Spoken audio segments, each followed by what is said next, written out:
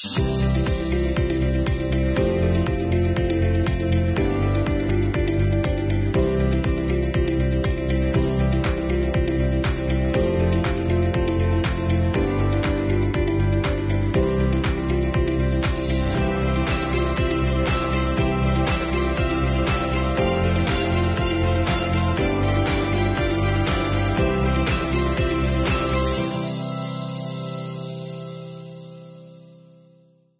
and a very warm welcome to you all. I'm Vikas Nangia with Focus Live Season 4. Ladies and gentlemen, my guest today on the program is a leading stand-up comedian, popularly known as Funny Indian. My guest on the program is Rajiv Satyal. Rajiv, thank you so very much for joining us on Focus Live Season 4. Thank you for having me. Namaste, namaskar. Good to be with you. Look, this was long due. I'd been wanting to have you on the program from Season 2. We are here now in Season 4. And what really, to the viewers, I'll really like to tell them that what really pushes me to bring Rajiv, although he's here in the country in the United States, he's joining us from the West Coast, I'm here in the East Coast. But what really pushes me to bring him on the show right away is Oscars 2022.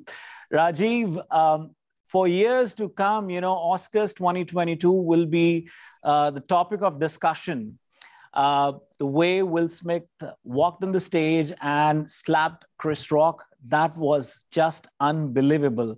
Now, as a stand-up comedian, as a stage artist, what is your take? Look, we knew that apologies would be forthcoming from Chris Rock and Will Smith.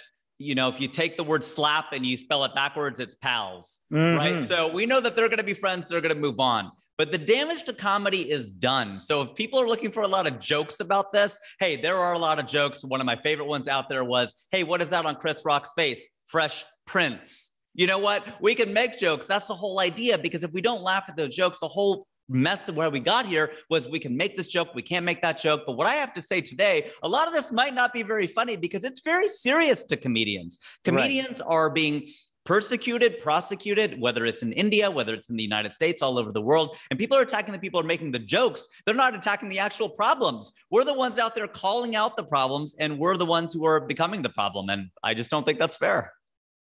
Well, let me ask you this, Rajiv. Where Will Smith felt offended was that, when Chris Rock went a bit personal.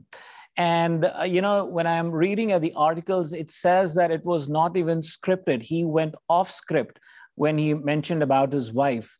Well, I'm sure he was not aware of her health condition. And, that really made him feel bad, especially, when Will Smith's wife was looking down. He couldn't really take that. And he walked on the stage. And you know what?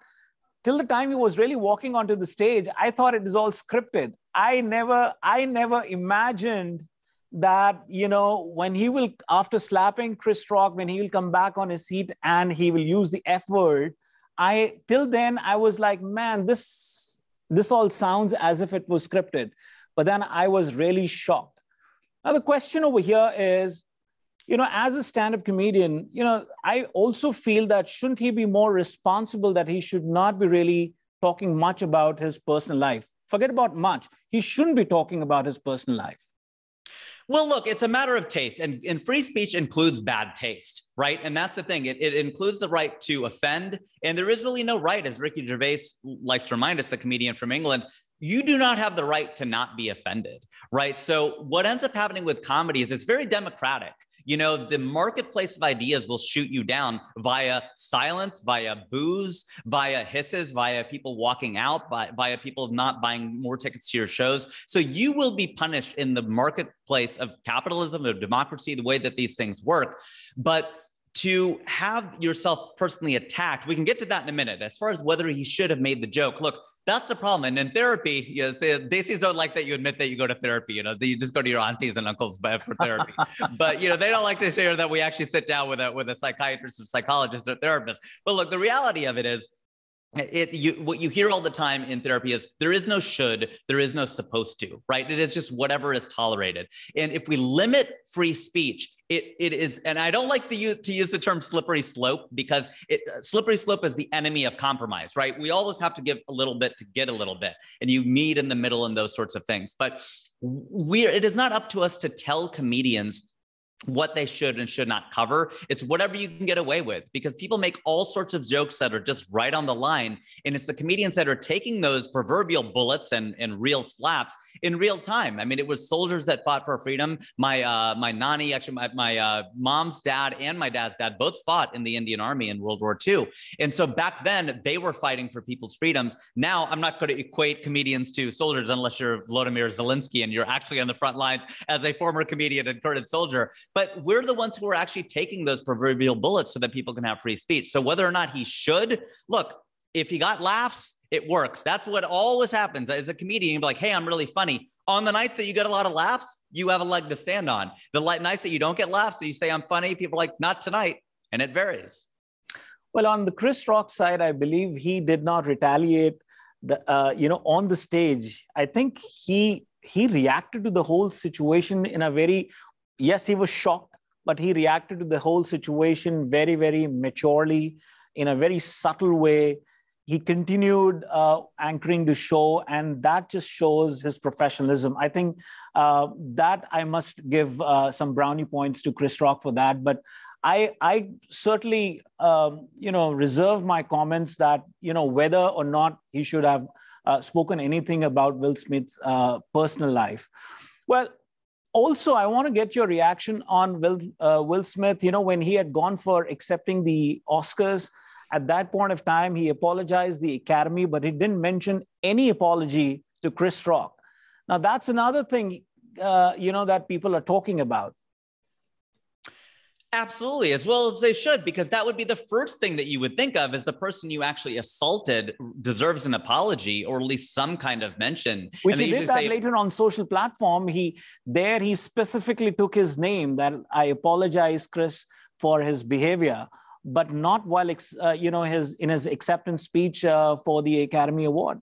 His whole speech was phony. Actors can cry on cue a lot of the time. And the whole thing, he tried to justify it like his character. Look, I'm an actor. You haven't seen me in a lot of things, so I'm more of an auditioner. But look, here's the thing, right? I act like an actor. That's about it. But no, sometimes I booked a couple of small things here and there. And the thing is, you summon your talent and your skill as an actor to portray a character. Well, that's fine. A character is taking place on a stage or in a film, in a series, whatever you want to call it. But you're still you. And that's what you bring to the table. And that's really important to understand, that he tried to mix it all up and justify that love makes you do crazy things. And okay, sure, love makes you do crazy things. That's fine, but don't do stupid things.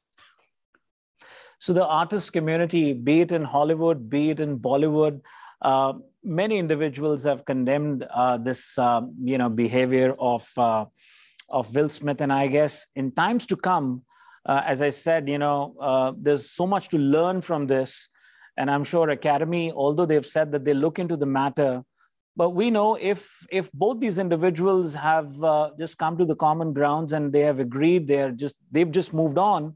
I don't know what the outcome will be, but I'm sure there will be some major disclaimers coming from Academy in years to come.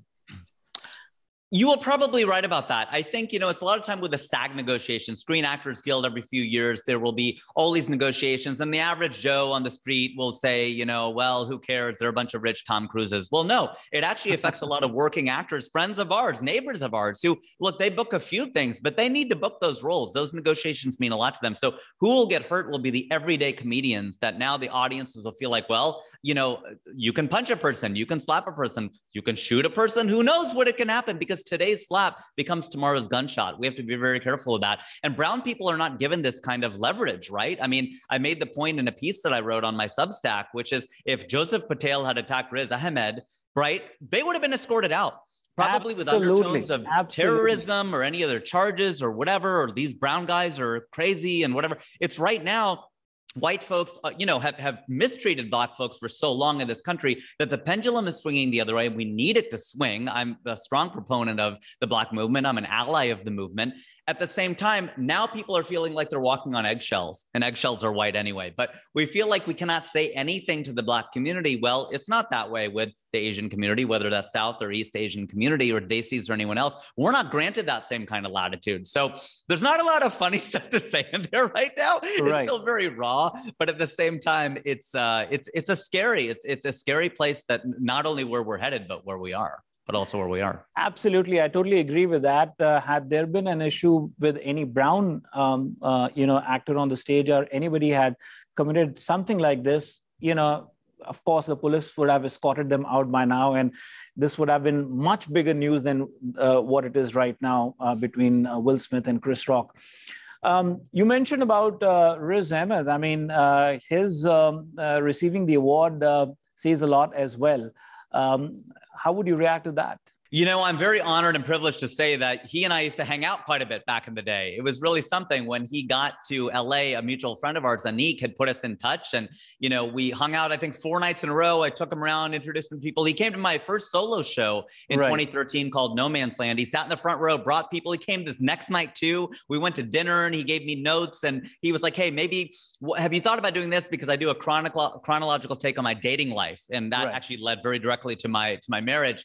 And he said, okay, I know you go chronologically. We're sitting across from each other at dinner, but what if you went sort of like your different attributes, like how you're a little bit effeminate, how you were short, how you were bald, how you were. So he gave you all those inputs. Wow. Gave me all those inputs. We sat for about an hour and I said, Riz, what's so funny is that's originally how I wrote it, more as like stand-up, but then I turned it so that it was more of a narrative. And he goes, can you turn it back? I go, well, imagine you have a house. And I know I'm explaining this to a very good actor, but I go, you have a house and it's working, the plumbing, the electrical. You're asking me to basically turn my house on its side 90 degrees and making sure the plumbing, the electrical is still working.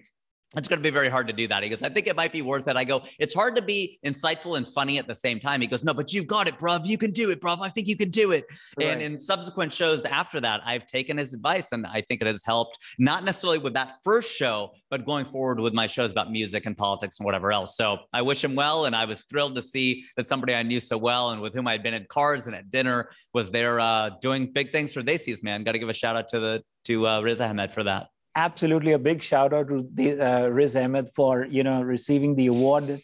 As a matter of fact, I do recall some great moments with him. I remember, interviewing him for Reluctant Fundamental, Meera Nair's movie, and just before the interview and after the interview, we got the moment to interact with each other. So it was great interacting with. As a matter of fact, just about a few weeks ago, his new movie released, and I'm forgetting the name right now. It released a sci-fi movie released on Amazon. I had the opportunity of interviewing him around that time. It's very short, the name. Right. It's a very short name, you're right. And it's just not coming to my mind right now. But I remember Reluctant Fundamentalist as of now, because that was the moment when we really stood for a while and interacted with each other. Well, we're going to take a quick short break over here. Rajiv, on the other side of the break, I want to talk about some of your other achievements. To me, yes, you are Punjabi guy to the world, but for me, you are a Punjabi guy. We'll be right back after these messages.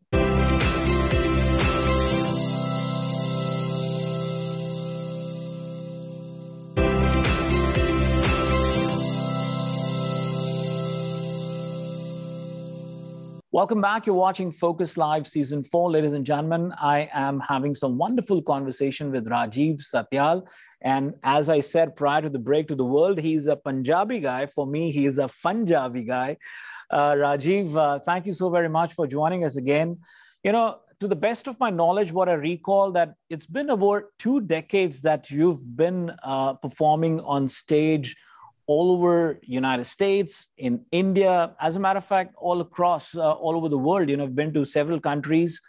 And each time I see your stage performance, whether your stand-up comedy acts or you emceeing, several fundraisers for nonprofit organization, you seem to be getting better every other time in your skill set. So congratulations to you for that. But talk about this long journey of yours. You've covered it all, man, from pop culture to politics, and that says a lot about you as a stand-up comedian. Well, I really appreciate your kind words. Bahut shukriya. Thank you so much for that. That's very, very nice. Punjabi. I'm going to have to take that with me. I always say that the reason I make a lot of wordplay is I'm a Punjabi because, you know, I do a lot of puns. So why not throw that in the mix? But I like Punjabi as well. That's really great. So, you know, yeah, it has been a journey. And Jerry Seinfeld had talked about how stand-up comedy was a journey into oneself. And what's interesting about stand-up comedy, even furthermore, if you can improve upon Seinfeld, which is difficult to do, it's a public journey into oneself. So you are seeing that. My parents are seeing that. My friends are seeing that. The development over time. What is the next topic you want to cover? What is the next exploration? What is the next front? And it's fun to do that, you know, to be able to bring your prepared material to the stage, but then also hopefully be able to interact with the audience. I love doing that. I love being able to stay in the moment and MC. And I oftentimes tell people that that's kind of what you're paying for more. It's not even so much the existing material, but I love reacting to stuff in the moment. And to your point about Chris Rock earlier, that's what I think was so insane about how he was able to stay composed and keep his poise during a shocking time at the 2022 Oscars, for him to stand and almost keep his feet planted and go right into the next line. You know, he's my number one of all time. I'll send you a picture of him and me from a long time ago, but wow, that was amazing to me. And I look up to those professionals, people who are professional MCs, professional comedians, and learn from them because there's a lot to learn. Speaking about learning, you know, obviously to be a good stand-up comedian, you have to be an observationist. What is it that you look around? What is it that you observe around and you put it into an act of yours? And how much time really it takes you to put together, you know, the scripting? Although you go very impromptu in your performances, I've seen, you know, you interact with your audiences as well. But at the same time, you know, there's some sort of a structure to your performances, to the, you know, the acts that you do. Just walk us through a bit about your creative process, the observations you do, that you sort of take in consideration and bring them together in your performances. The late, great George Carlin, whom I met for a very brief second. I was down in the Comedy and Magic Club, or near the Comedy and Magic Club in Hermosa Beach, one of the greatest comedy clubs in the world. And I happened to walk into it. I don't live anywhere near there. I live on the other side of Los Angeles. And I happened to walk into the club, and I performed there many times. And it happened to be Russell Peters opening for George Carlin. Wow. Amazing, right? What a night to just walk in. And I'm walking down the hall, and there comes George Carlin towards me. And I go, hi. He goes, hey. And that's it. People go, that's all you said to him? I go, you don't expect to see George Carlin walking towards you. I didn't know he was on the show and all this. I went back to the green room, and Russell's there. And it was just an insane time. And Carlin was about to go to the stage. I didn't get much of a chance to talk to him afterwards, but at least I got to say hi to one of my idols. You know, I don't think I can improve upon what Carlin's advice was, which is at the time, and then he moved this to a computer, to Word documents. And now the Daisies will be like, okay, now let me listen to what he's talking about. I'm going to talk about technical stuff. So he said that he had 3 notebooks that later became Word docs. But the first notebook was all of his raw ideas, just no filter, no judgment, just almost journaling, where you get an idea and you write it down, you commit it to paper. It's okay to type it, or this kind of type for the youngsters. They're like, what is this? I'm like, this. And that's how old I am, by the way. I use the term youngsters. So that's the first notebook. Then what he does, or did, respectfully, he moved to the second notebook, which was the stuff that he was working on. It was a work in progress. And it was, you know, if the first notebook was very long, this one was a little bit shorter, of course. It's stuff that he's working on. And that has a large, you know, kind of like just barely doing to almost finish. And then this third notebook was his HBO special, was his late night set. This is finally carved in stone. And so he would try to take his ideas and get them to migrate from the first to the second to the third notebook. And of course, it's a filter. It's not going to make all of it in your raw thoughts. 80% of anybody's raw thoughts are probably garbage, but getting it into that final form is a rubric that I believe a lot of comedians follow. Some don't write. Russell famously does not write anything down. And some comedians don't. Sinbad comes to mind. There's some other historical ones as well. But for the most part, I always encourage people who are just starting out to write it out and then mark an L next to where you think people are going to laugh, because you get up there and people aren't going to laugh if they know what you're talking about. That's just a premise. If they get what you're saying, that's a premise. They're on board. But now you got to get him with a punchline, not a Will Smith punchline, but some kind of a punchline. I'll let it go. I'll let it go. So that was point 2. So point 1, you said, you know, write it down in your diary. You know, that was notebook 1. Notebook 2, you mentioned it's work in progress. And what's the point, the third point that you mentioned? The third is the finalized form, what you're taking up there on stage and what seems to be working out after, working it out on stage a few so times. you improv on the stage, what's working. And all right, so let me just ask you, from the answer that you gave it to me, from the technical aspect, what I understand is that there are two things. One, you're observing the best and the finest in the industry, how they are making their presence felt on the stage, how they're performing, their confidence, how they're interacting with the viewers. That's one. Second is observing the normal people around you, be it their mannerism, how they're interacting, whatever they're doing, and for you more so, being a funny Indian, of course, the soft target are the Indians. So let me just understand, how do you learn from the best and the finest and then put that together in your skill set on the stage?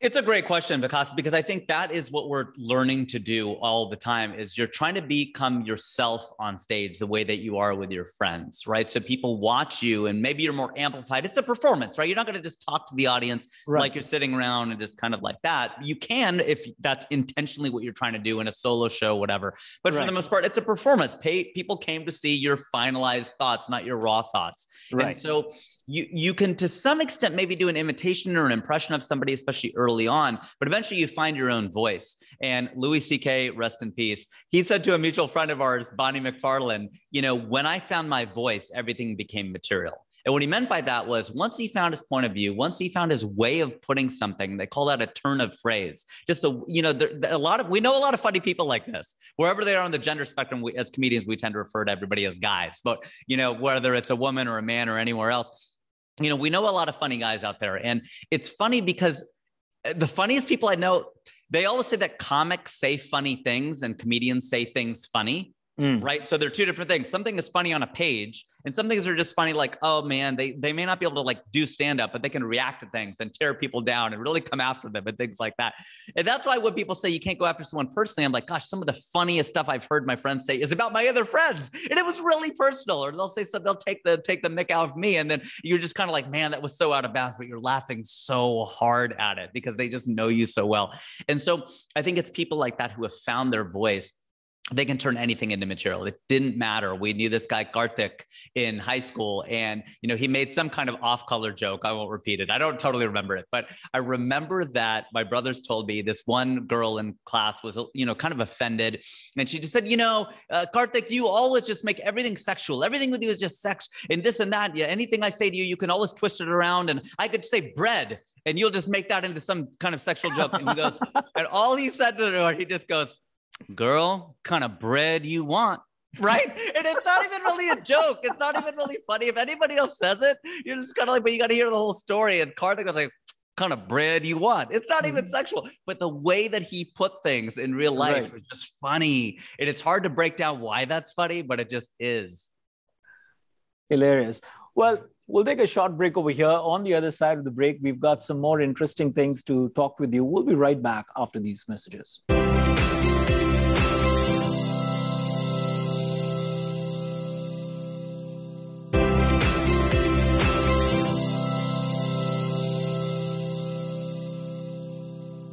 Rajiv, once again, welcome to the program, having some great, wonderful conversation with you.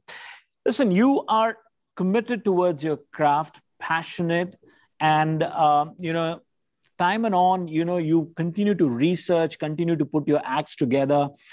And you've certainly come a long way. As I said, 2 decades is really a long time. I'm sure in the initial and in the beginning phase, you must have performed for the audience for free of cost. Today, you charge a whole lot of money to, perform in front of the audience. The question over here is, if you were to describe your journey from where you started, what you wanted to be as a stand-up comedian, how satisfactory is that feeling? It is a great feeling. And it's funny that you mentioned starting off for free, because the person I mentioned, Karthik, actually, his was the first paid gig I did. I believe it was his high school graduation for $75. Oh, wow. Oh, my gosh. It's funny. Vikas, your questions are great. It ties right in. You're just right there with me. And your questions are so insightful. Jay-Z, the rapper on the East Coast, talked about how he never performed for free. He felt like it was art and you should pay for it from the jump, even if it's a little bit. And I follow that entertainment. model. You're entertaining viewers, Absolutely. And so, there are other people who took a different tack, which is they're going to get their stuff out there and get exposure, the big E word that we love to throw around, exposure. But I felt like, no, it's not just for me. It's also for all the other artists, because if I devalue my work, I have a greater responsibility to the larger artistic and entertainment community as well, because then you're going to pull the price down. It's like if your neighbor sells their house for, $100,000 less, like, oh, it's our house, we'll do whatever we want. Yeah, but you just ruined the comps for the rest of the neighborhood, man. Like, think about what you're doing. That's really important to keep in mind. So look, honestly, there are some things that I have not achieved that still bother me. And I kind of go, wow, I can't believe I haven't done that yet. And that just really is really hard to take. But there are other things I've done that I never thought I would do. I never thought I would host the GQ India Awards, the Men of the Year Awards in Bombay. And Deepika Padukone is there, and Saif is there, and Karan Johar is there, and all these people. Like, they were front row watching me do stand-up comedy and laughing and applauding. And I'm on stage getting selfies with them. I'm not even a big Bollywood guy, but even I recognize the magnitude of that. I never thought I was going to be the first person ever to perform stand-up comedy on all 7 continents. I didn't set out to do that originally. So I've done some really cool things, but there's some things I haven't done, and those hurt. But I think that you also look at it and go, look, this is the journey, and you put the whole thing in perspective, right? I'm a boy from Ohio. I live in California. I own a plot of land in California. I'm married to a wonderful Gujarati woman. I'm Punjabis and Gujaratis. That's one of my oldest jokes. I used to work at P&G. I know. Punjabis I've heard that quite often. Yeah. You've heard me do that joke. That's one of my oldest ones. I try to bring on 95% new material, but some of those ones, they're like, how come you didn't do that joke? I'm like, all right, fine, I'll do that joke. I do like it. I'm Punjabi, and recently, about 6 weeks ago, Narendra Modi, India's Prime Minister, who's a fan of Modi ji? We have fans of Modi ji here tonight? Okay. He came to speak in San Jose, okay, and they needed an opener, and they asked me. I actually got to do stand-up comedy opening for Prime Minister Modi in front of 17,000 people, which was just a little smaller than tonight's event. And the thing is, because he's Gujarati and I'm Punjabi, I felt like I needed to do something to get closer to the Gujarati culture. So I got married 3 months ago to a Gujarati woman. I'm married. I have a child now. I'm a father. I'm late to the game, but I'm so blessed to have Naveen in our lives. And my parents are so happy. They're now grandparents. You put everything in perspective. The sun is shining. I have siblings. I have friends, everything. Your career is part of that journey. And some of the things that maybe you don't accomplish or won't accomplish, you can't let that get in the way of the fact that you get to do what you want to do with your life. And I get to speak with you, right now, instead of having to work a desk job. That's a win. Well, it is a win-win. Let me just tell you, it's a journey. And as long as you're in the game, you're in the journey, there's always a possibility of achieving so much more. And all those wonderful events that you mentioned, those are the events at your level, even at my level, when I get to do those, those continue to motivate us to do a better job, and that's what allows us to be on our feet and continue to progress in our field and come up with some creative ideas.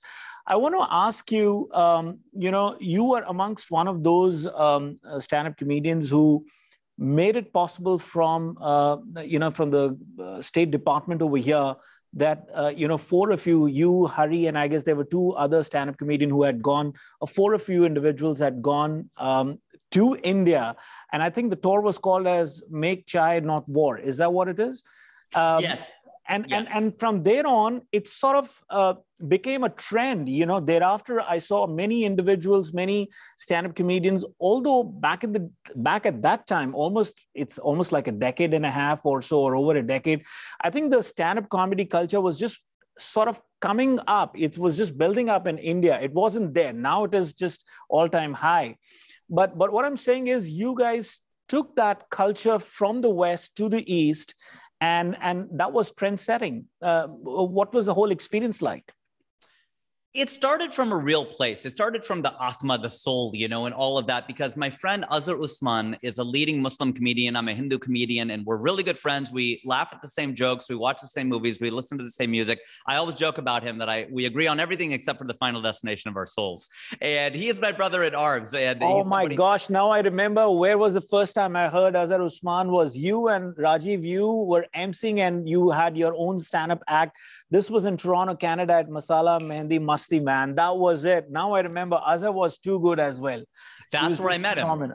That's where I met him. And I think we were both opening for Russell Peters, I believe, or maybe that was another gig, but it was that was another gig. But I thought you guys were just phenomenal, man. Azhar was just too good. Yeah.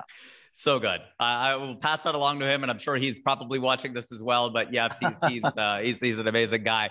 And you know, he and I put this thing together. We toured around 9 or 10 cities in the United States, DC, New York, Chicago. I can't remember them. This is a long time ago. And then the US State Department got a hold of us. And luckily, this is under Obama and not Bush or Trump.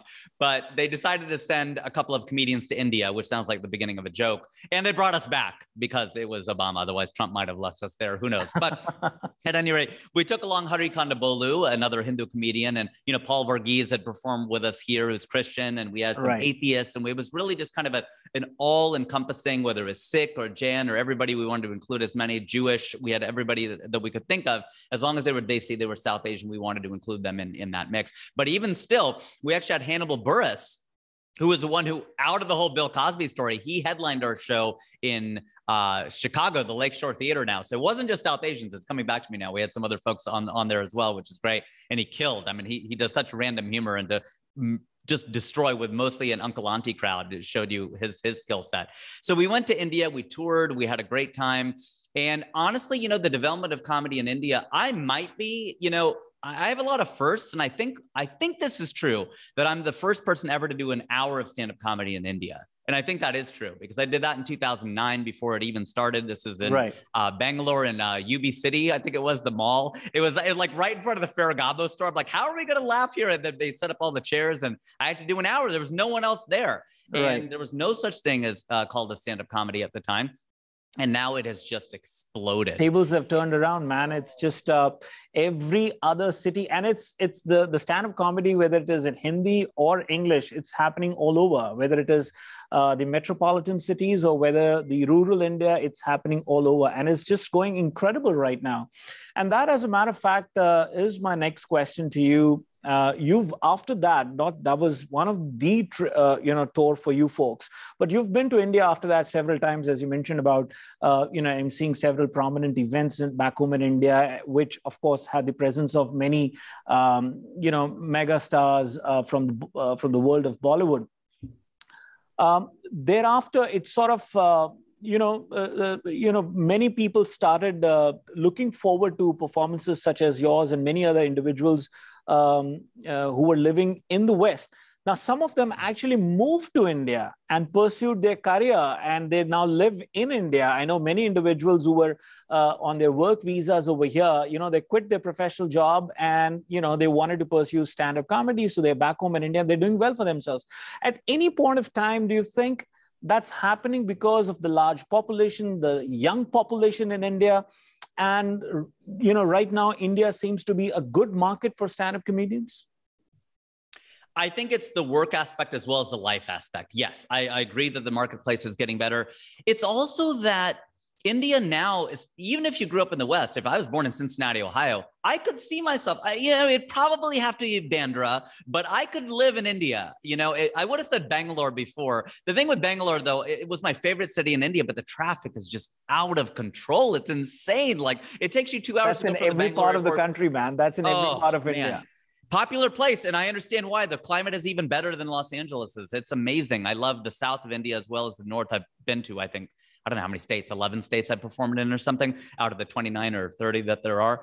And so it was, it's a livable place now. And you can, I had been to India as a child and then several times as an adult. I got to be honest, the first few times I went, I didn't like it. I mean, my soul yearned for the East. My body craved the West. I just was not built for it. The first time I went in 85, I was 9 years old, giving away my age here, but I was dehydrated for 6 of the 8 weeks that I went there. I almost died. I woke up one night so weak I could not even move.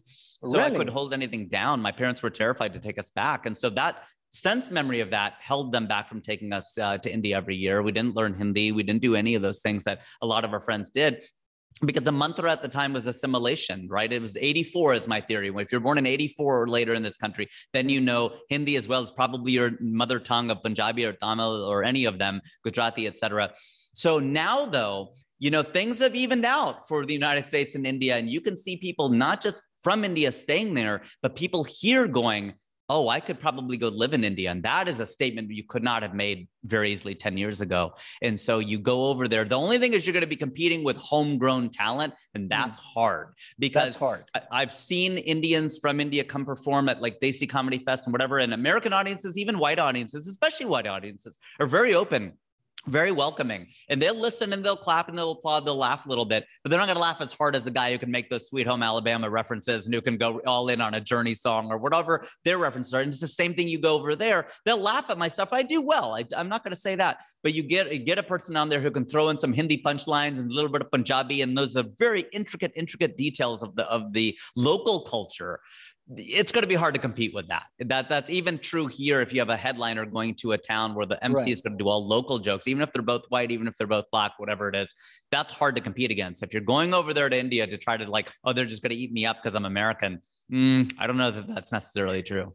Well, that leads me to another question. I was actually about to take a break over here, but when you mentioned about some headliners over here performing in, if you were really going too local, let me just ask you this question. How do you see the positioning of South Asian stand-up comedians amongst the mainstream performers? The mainstream of the performers here in the United States? Correct. The way that I see South Asians on the mainstream landscape in America is very interesting. I think that we're collectively quite good. And what I mean by that is there's a lot of insight. There's a lot of humor. There's also, though, a lot of difference. There's a lot of variability. And if you look at Russell Peters, Aziz Ansari, Hassan Minhaj, my old roommate, all these people who are out there, Hari Kondabolu, and all the people that we've already covered as well, there's a lot of differences in points of view. And these folks are they have good presence, good material, good delivery. Kumail Nanjiani, some of these folks have really popped off. We're good. We're right in there.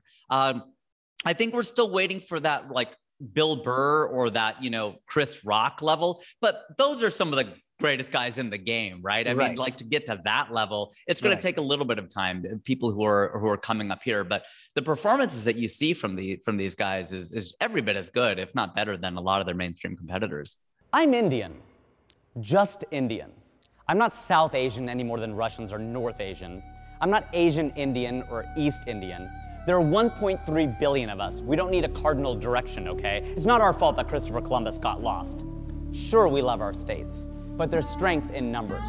1 out of every 6 human beings is Indian, so stop dividing us. The British already did that once. And we need to quit saying that we're not Indian because I wasn't born here or sound like this or eat that. Our hearts are Indian. We are feelers. We gave the world the romance of Bollywood films and the music of Ravi Shankar and Zubin Mehta and Lata Mangeshkar and Asha Bhosle and the allure of the Kama Sutra. Ladies and gentlemen, we'll take a quick short break over here. On the other side of the break, we'll talk to Rajiv about his popular video that has captivated the attention of many viewers. It has crossed over 50 million views on YouTube. I Am Indian. We'll talk about that after these messages. We'll be right back.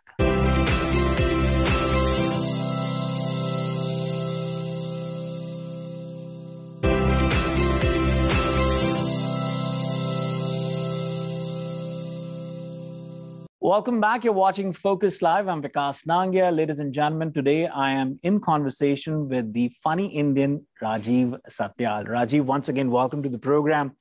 In this segment, in the last segment, I want to talk to you about your YouTube video, I Am Indian. What was the idea behind that? It really got our attention all over, not just here in the United States among the Indian diaspora over here, but all across the globe. We are thinkers. We are great at math because we invented numbers. And we're pretty good at letters, too. We are doctors and engineers and techies. And we mean business. We are the world's 3rd largest economy and the wealthiest ethnic group in America. We are huge and efficient. India is all on one time zone. That way everybody in the country is still late, but at the same time. We never invade anyone because we already have everything. Chess, the ruler, the button, wireless communication, arranged marriage, flush toilets, steel, democracy. All us, all India. I'm honored to be associated with it. It's something that I don't even refer to as my video anymore. I refer to I Am Indian as our video because it traveled so well. And, when you make something, you're hoping that it will resonate with other folks, but you're always looking at concept, writing, delivery, and production. And those four things have to align, whether it's a sketch or it's a monologue or it's a film or whatever it is, right? It's got to be conceptually good, which I believe that it was. I mean, I remember submitting it to my director, who's Egyptian. And you wrote it yourself?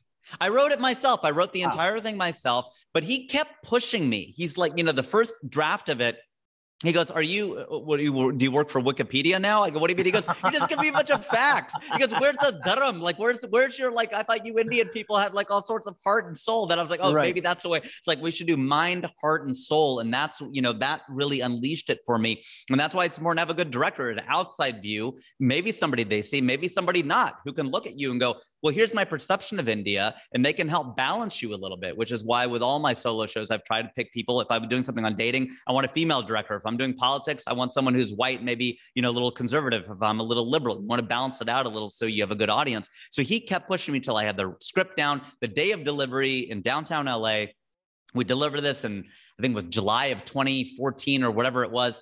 And I did it 50 times. I had the whole thing memorized 50 times, one for every million views it would get later, I guess, but something like that. And we kept getting coverage and angles and all of that stuff. And then the editing, and I think they did a brilliant job. Our cinematographer, who's Mexican, actually, he's the one who like made it look dope. As Hassan would always say, just make it look dope. He would always say that around the apartment. And that was the thing, just trying to get it all to come together. But it's so rare because I feel like if you make a 10 out of 10, which I believe that video is, you'll get 50, 100 million views, whatever. But if you make a 9, you might get a million. If you make an 8, you might get 100,000, and so on and so forth. So I've made 80 to 100 videos over the course, of my career. And I made I Am American, I Am Ohioan. And, I was talking to my friend from Ohio, and he goes, your I Am American video is so good, but I have to be honest, it's not going to be like I Am Indian. And I said, why is that? He goes, because in America, that's part of our thing is we thump our chest all the time. He goes, what's brilliant about your video, and he's a white guy saying it to a brown guy, he goes, you guys don't do that. And you should. You don't like take it all and put it into 2 minutes and 13 seconds and tell the world, this is why India is so great. He goes, that's why you were able to do it. And that's why it was so aspirational for your folks.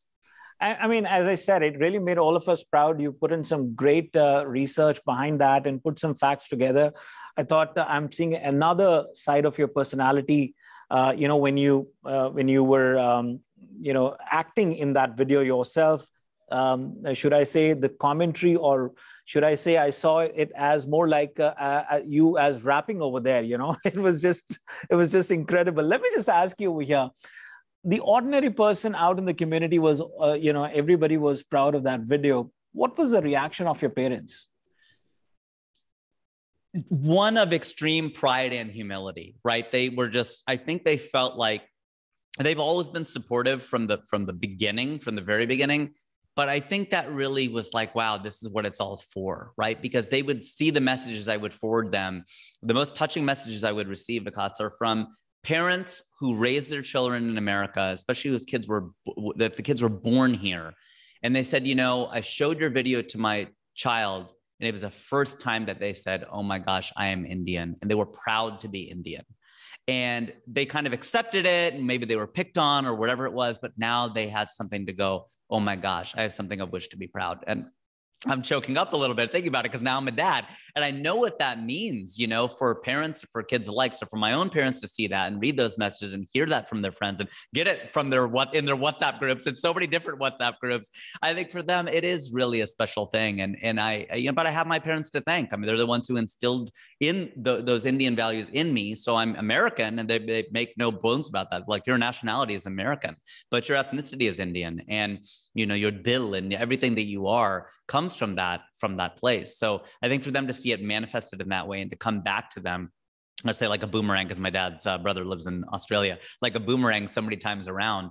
Right. I think it's been a really special journey for them. Great.